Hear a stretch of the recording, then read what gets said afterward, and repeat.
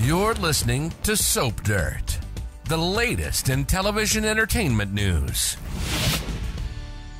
Hey, Bold and the Beautiful fans, I've got your early edition spoilers for the week of September 2nd through the 6th. We are going to see Finn acting all heroic, and Hope Logan's obsession is growing out of control. It's Belinda from Soap Dirt, and as we always do on early edition day, real quick, I'm going to walk you through what's coming the rest of this week to give you some context for the spoilers for next week. So, you guys, how did Bold pull off this twist with Luna? I'm not entirely sure they were planning this from the get-go. I feel like maybe whoever they had originally picked, they're like, that doesn't make sense. And, I don't know. But I am enjoying it. And as I predicted, we got unseen, never before seen flashbacks of Luna doing all these bad deeds. And I was very pleased that I hit the mark on most of my predictions with that. I'm enjoying this. And yeah, so let's talk about what starts Wednesday, August 28th. Steffy still in the cage, totally desperate to save herself before it is too late. She is locked in there, no food, no water. She didn't even get the dignity of a bucket like Justin gave Thomas to poop in. And she knows this demolition is coming because Luna said, scream all you want, no one will hear you. So I'm sure Steffy is going to try to get her head on straight now that the drugs have worn off, and she's going to try and figure out how to get out of there, but it seems she's not going to be able to. Meanwhile, Finn is very worried.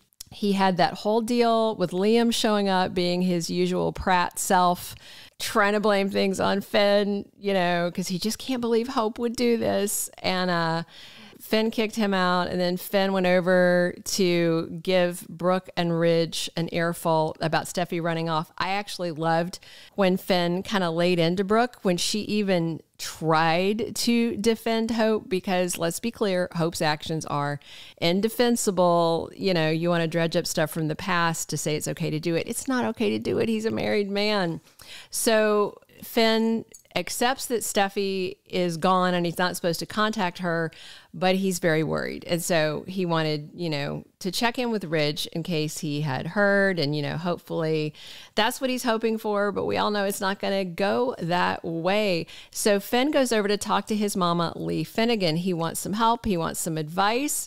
I am betting that the good Dr. Lee is going to give him a big fat serving of I told you so.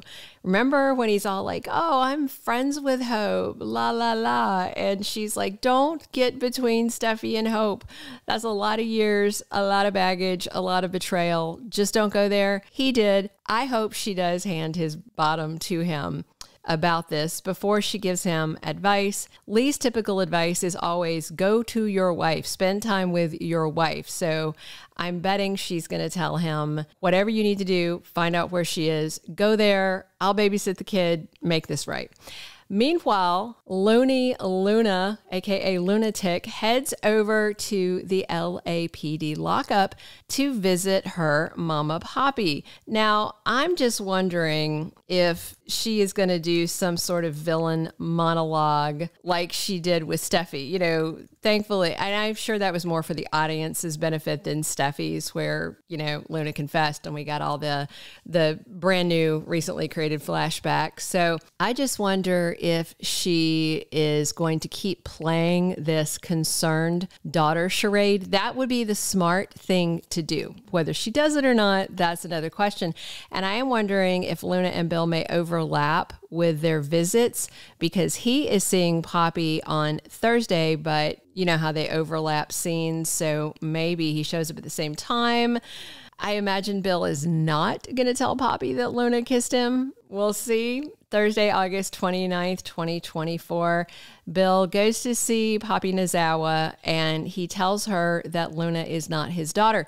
I wonder if Luna dropped the bombshell before that, or she was leaving that for Bill to do.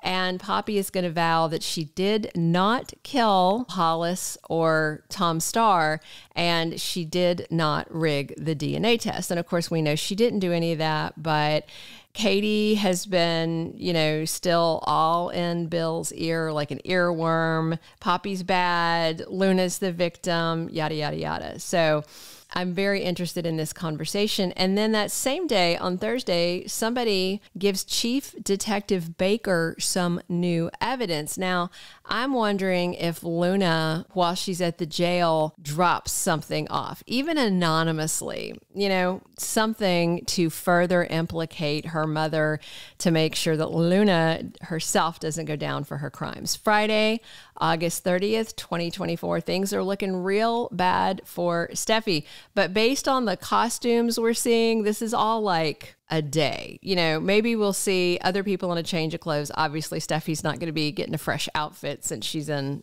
a glorified dog kennel. So Steffy is captive, she is weak, she is hungry, and she by then has figured out that she cannot get herself out of the cage, and she is just hoping that Finn is going to get there and find her. But I'm sure she's also remembering that she told him, I'm going out of town, don't contact me. And she knows she doesn't have her phone. So Finn goes to Bill Spencer's house, probably following Steffi's last steps before she supposedly left LA, maybe to ask Bill, do you have any idea where she was going? Did she tell you? And of course, Steffy left her phone there. That's why she first came back to Bill's house after telling Liam he needed to watch Kelly. She came back in, and then she saw the whole Luna and Bill thing. And then she was so freaked out, she left her phone behind. Now, you would think Bill would have noticed it, but maybe it is still there when Finn shows up. And it is about to be a whole, came in like a wrecking ball type crisis for Steffy, unless, of course, they're going to use dynamite like they did for the Spectra Fashions demo. And an undated spoiler from the promo that we haven't seen play out yet, that's going to be obviously Wednesday, Thursday, Friday, sometime in there. Katie Logan heads over to Il Giardino, and she and Sheila and Deacon are having some coffee and talking about how glad she is that maniac Poppy is out of Bill's life. I'm sure she's gonna, go over the whole thing. Luna's not the daughter, Poppy killed your 2 employees/friends, and she faked the DNA test, stuff like that. All right, heading into the week of September 2nd through 6th, time is up for Steffy Forrester, but will Finn get to her before she is squashed like a bug in her cage as the demolition happens? Finn, of course, is terrified for her, and he is going to blame himself for Steffi's ordeal because it's like a chain of events, dominoes, that got her to the point where she could be locked in that cage. And I'm wondering if Luna is going to set some other targets before she's done, like maybe meddling Katie Logan, because, there's no way Luna is going to land Bill if Katie is in his ear. And there's going to be lots of shock and disbelief around LA when Luna is revealed to be, so bad, a complete lunatic and not the sweet girl they thought. Steffi's near-death event is not going to dissuade Hope from her fixation on her husband, Finn. It should, it won't. Something's going on with Hope.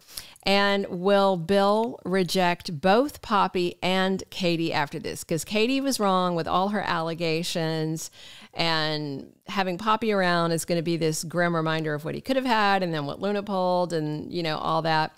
I think it'd be great if Deacon Sharp banned Bill Spencer from Il Giardino because of his killer, not daughter, that took out his 2 employees that were also his friends. Taylor and Ridge are going to be horrified about what has happened to Steffy. And I imagine that Taylor will blame Hope for Steffy being in the wrong place, wrong time, because Steffy wouldn't have been there to even see it happen and then to get taken captive if Hope had not been lip locking with Finn. So that is, a straight line from A to B. So I can see how Taylor might think that. Those are all of our early spoilers.